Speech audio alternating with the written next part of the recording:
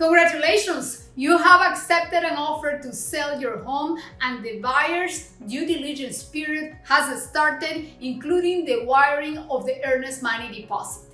Let's review everything that you need to know in this phase of the sale. Your efforts have paid off and it is time to concentrate on the first contingency of the sale of your home, and this is the due diligence period.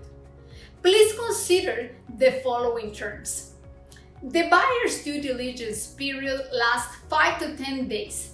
During this time frame, they will have the opportunity to check the location of your house, talk to your neighbors, and drive by at random hours of the day and night.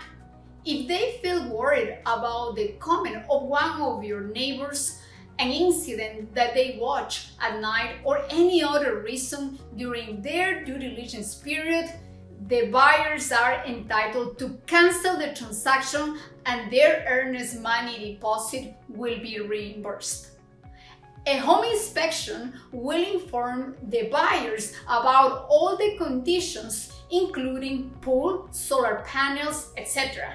Once they receive their inspection report, they will have the opportunity to request you to perform or pay for repairs.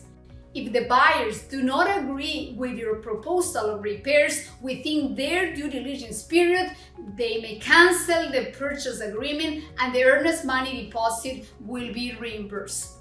If the buyers agree with the repairs and love your community, they will move forward with the purchase process that might take 20 to 30 days depending on their type of loan. Should you have any questions, please do not hesitate to call us at 702-858-8070. I'll see you in our next video about the second contingency of your home sale, and this is the preliminary title report. Thank you.